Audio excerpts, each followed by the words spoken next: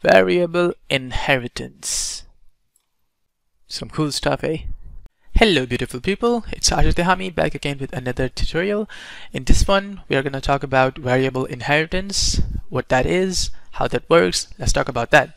But before that, let me remind you, this is the screen that we had designed using the color variables and string variables, and how we did that. It is already there in the playlist from part 1 and part 2, so I'm not gonna start all over again for this one, but we already had assigned the colors, all the colors in this screen and all these strings. Now what I'm gonna do is I'm gonna drag this screen and place it right here, so you can see that when we place it in this frame, you can see that the color is changed to dark mode and the language is English, which was already set to English, I think. So what I'm going to do is I'm going to duplicate this screen to this one, and you can see that the language changed to German and the dark mode is still persists. And I'm going to take it to Spanish. You can see the language is changed. I'm going to grab all of these screens and duplicate them into, oh, I can't do that, sorry. So similarly, I'm going to drag this one, duplicate it to light mode. You can see English language and light mode, and similarly for German and light mode, and for Spanish and light mode, it all works.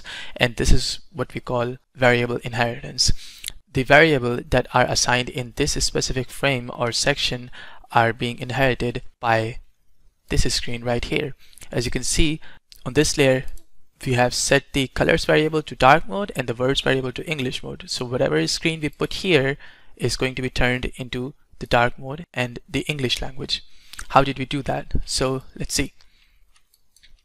So let's grab this one first, and as you can see, this is just a normal screen. We are not using any variable inheritance. I'm gonna define a new section right here, and when you say the section, you can see that there is no variable button right here because there is no screen defined inside this section. So what you're gonna do is you're gonna first have to drag this screen right here and place it in the section first.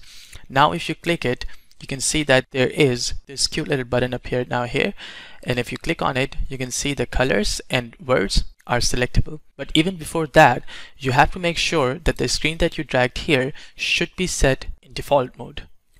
What do I mean by that? So if I zoom in and I select all the strings right here and click on the change variable mode, you can see that the words that I have assigned is auto, which is by default. If I had defined the words to be English by default, it would affect the inheritance of that frame. So for now, if I see the colors,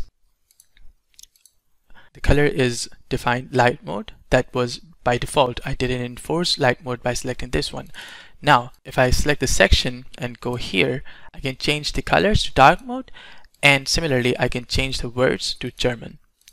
And if I drag it out from the section now, you can see that the section will still remember the inherited property from that specific frame. So let's test it again. I'm going to drag it again inside that frame, and you can see the frame remembers that had inherited the properties from that specific frame that we had dragged earlier, remembers all the properties and is affecting all the frames that we will define or drag it inside. What not to do, let's discuss that one. So what I'm going to do is I'm going to define a new section right here, and this time I'm going to select magazine and stories and go to words and force the string variable to be changed to English, which doesn't actually show any change. Now if I drag it inside this section and change the properties of this section, words to Spanish and maybe colors to dark mode, you can see only the word that I hadn't messed up